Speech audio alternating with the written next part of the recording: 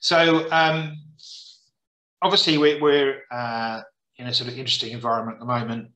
The one thing that sort of jumped out at me this week was the contrast between the results of City of London and Murray Income. So I'm going to spend some time looking at that. And then Richard's going to look at what's going on with Supermarket REIT and LXI, because there's a story there. Obviously, this has been the week of rate rises. We've seen a lot of them around the world, with a US rate rise of 75 basis points and 50 here in the UK. I suppose the big news was Jerome Powell, the chairman of the US Federal Reserve, saying that basically implying that he thought a recession was probably inevitable, and that wouldn't stop him trying to choke off inflation. And that sent markets down a little bit. But for us, I suppose, the big news at the moment is the budget and what's going on there. And especially in terms of what looks to be quite a big tax kind of giveaway without any balancing income, although I haven't, to be fair, watched all of it because I've been doing this. This is where the markets were close of play last night. The UK, I think, we're down about 1.5% again today. Something that I was writing about recently. People just don't like the UK at the moment for obvious reasons. And it is one of the most shorted markets around the world, even ahead of what was going on today. So we'll just have to wait and see how that plays out. Anyway, Murray Income versus City of London. I was saying it's all about the contrast here. There's a big 11.5% gap between their NAV returns for the 12 months to the end of June.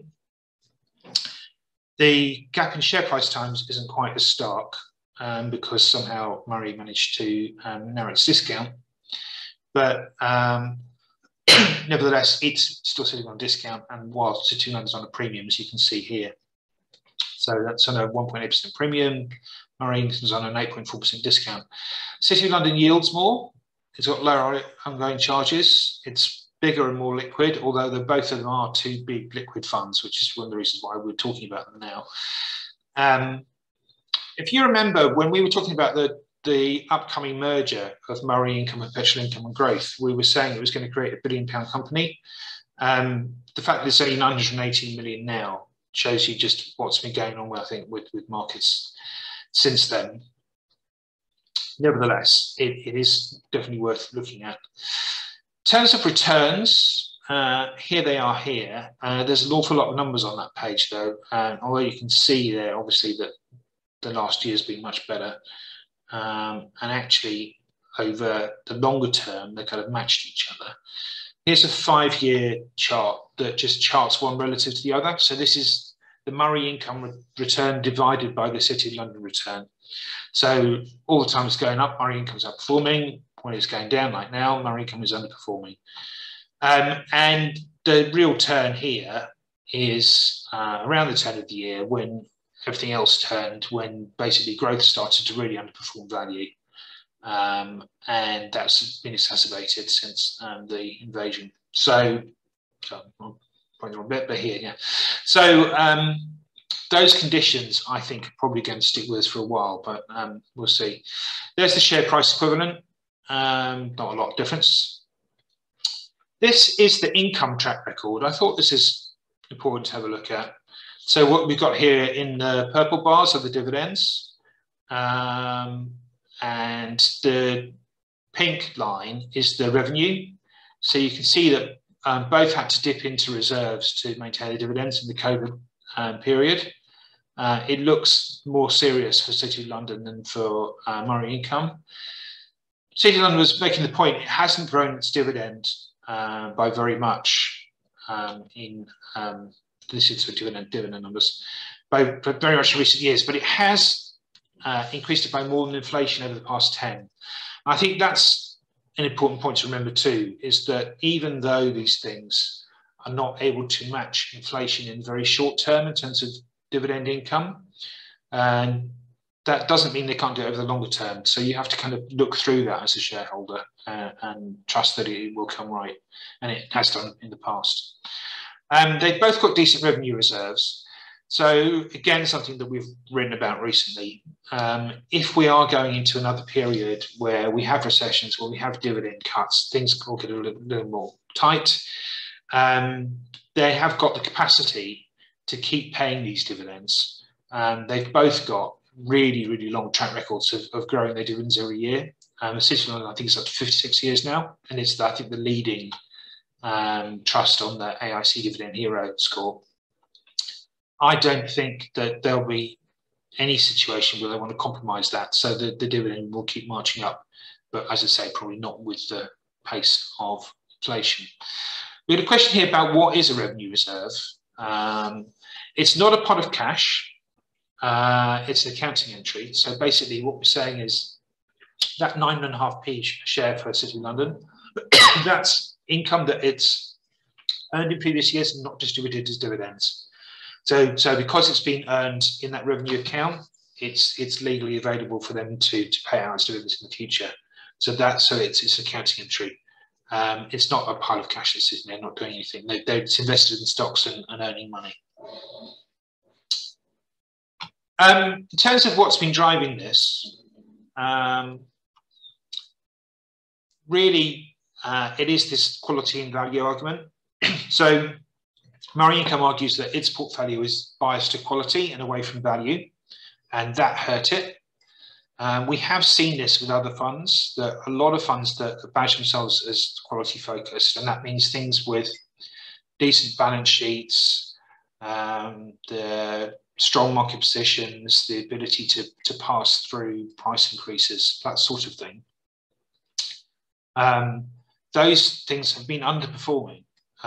Things that are value, things that were just looked inexpensive at the beginning of the period. A lot of that's been driven by energy, obviously. Energy is a big chunk of this. And the fact that Murray Income is underweight energy was one of the big factors that affected their rate of returns. Financials too ought to be benefiting as rates go up, then banks ought to be making more money. That's subject to them not losing it on the other side of the lending book. But that we just have to wait and see how that turns out. Murray Income is underweight financials relative to City of London, as we'll see in a second. But City of London's also got the benefit of having a much stronger bias to large cap stocks. And again, although we've seen the UK market do relatively well relative to international peers, that's really been driven by 20 big stocks. Underneath that, most other things have underperformed. It still didn't capture all of that. So it was underweight Shell and underweight AstraZeneca. And it also got a kicker because it's got long-term debt, which looks less expensive as rates go up. Because it looks less expensive, it'd be cheaper to repay it early. And so it doesn't have to make a provision in terms of the cost of repaying that early. As not as big a provision as it did do. So that added 1.5% to the NAV. So that's been helpful. We haven't seen that sort of move in things for a long time. What we've had is years and years and years of funds with expensive long-term debt, saying that as a real cost on the balance sheet. This is going the other way at the moment. There's the top 10 holdings. They are quite different. They're just lifted straight out of the fact sheets. They're not particularly well formatted on here. I suppose the big difference is we said Partition's got more in big stuff. It's also got more in tobacco, BAT and Imperial brands there that doesn't feature in this one. AstraZeneca was an overweight here and an underweight here. We know that did quite well last year. They both got a bit of BP. I think Murray Income doesn't hold Shell actually, and so that's a big difference. But that's the sort of contrast. And here you can see it in the sectors. And again, this is not particularly useful because one's a table and one's a chart. But the big one here is financials. City of London's got far more in financials than Murray Income does, and far less in industrials than Murray Income does. And industrials was the thing that cost it last year. So to sum all of this up, I think that in the current environment where we are in a recession, probably now, rates are still coming, The UK is not much liked by international investors. I think City of London is going to continue to be the winner here.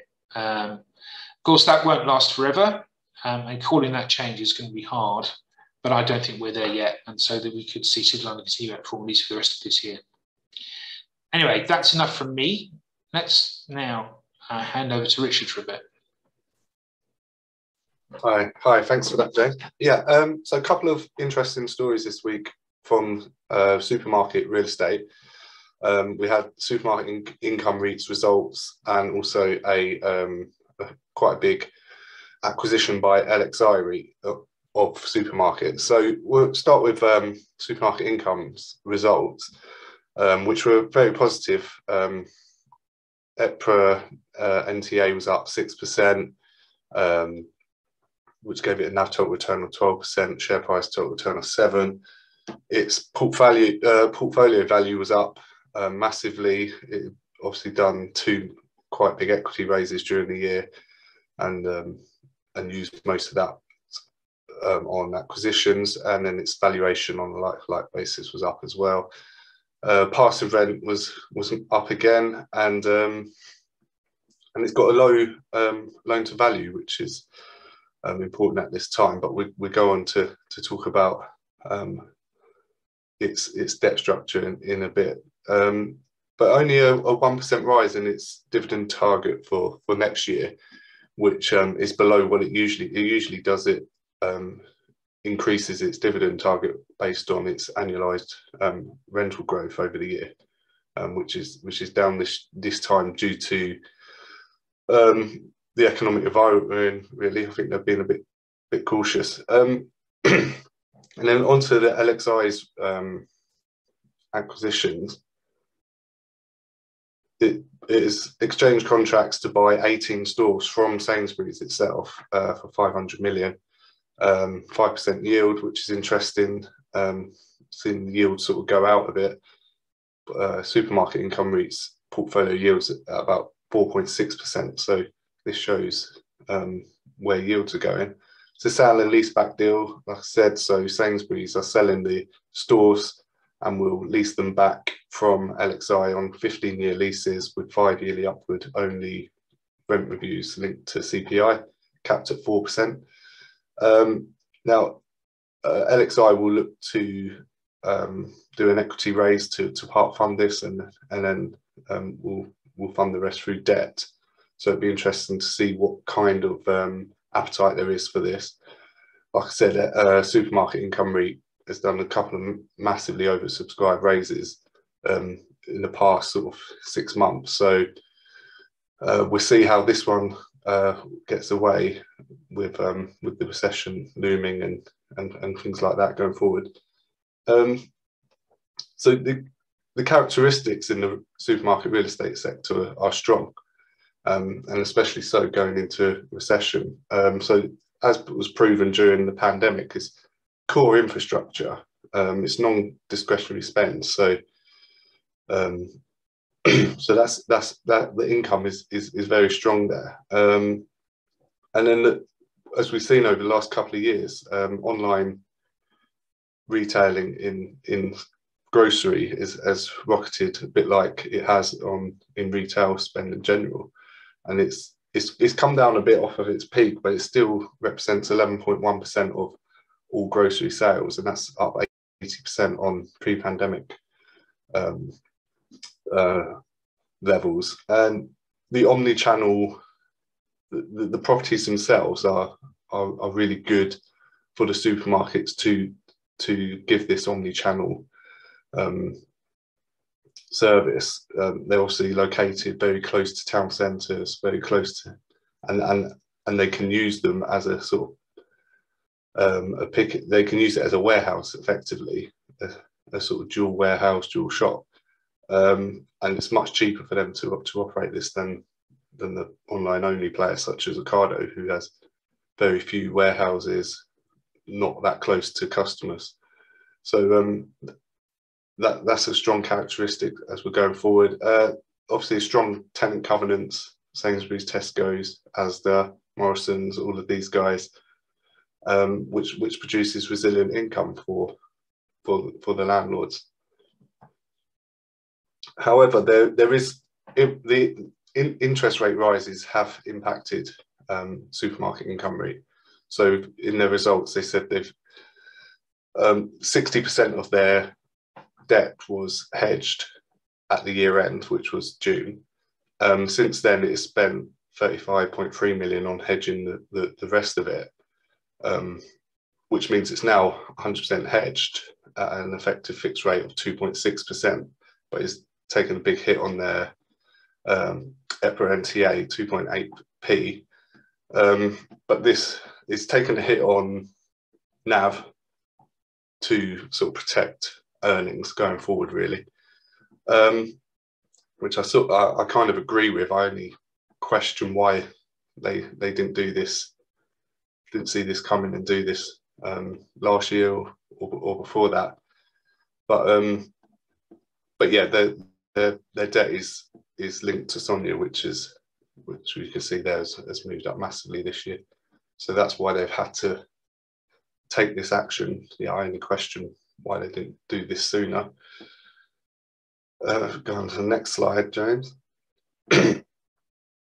This is the impact of the last couple of days on their share price. So it's traded at a pretty big premium pretty much throughout its existence, which grew throughout the pandemic as the sort of resilient nature of its income and the asset class and things like that prevailed. But in the last few days, it's really dropped off with this impact of interest rate rises and the recession coming up, and its dividend forecast being a bit lower than expected. But it's still on the acquisition trail. So it's in its results, it said that the uncertainty in the market at the moment should unlock some opportunities for it to buy at more attractive yields. She said their debt is actually at 2.6% at the moment. If they need to get more out, it'd probably be more around the 3%. And as we saw with the LXI portfolio, that they bought that at 5%. So there's still that sort of yield gap between the two, which could be quite appealing. So interesting time for that sector at the moment. I mean, the resilient income is really attractive for me. So. Yeah, I agree. I think so. Good. Thank you very much, Richard. That's very helpful. We shall now move